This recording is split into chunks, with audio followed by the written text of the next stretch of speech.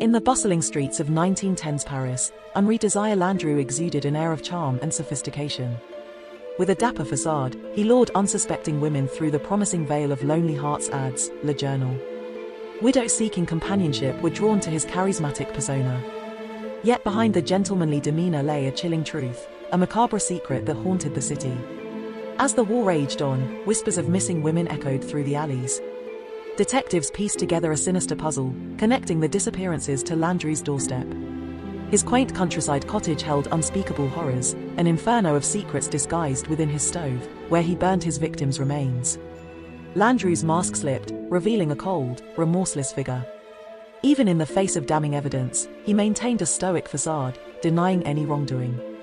For all his 11 victims, justice prevailed as the guillotine fell on his neck on a cold morning February 1922.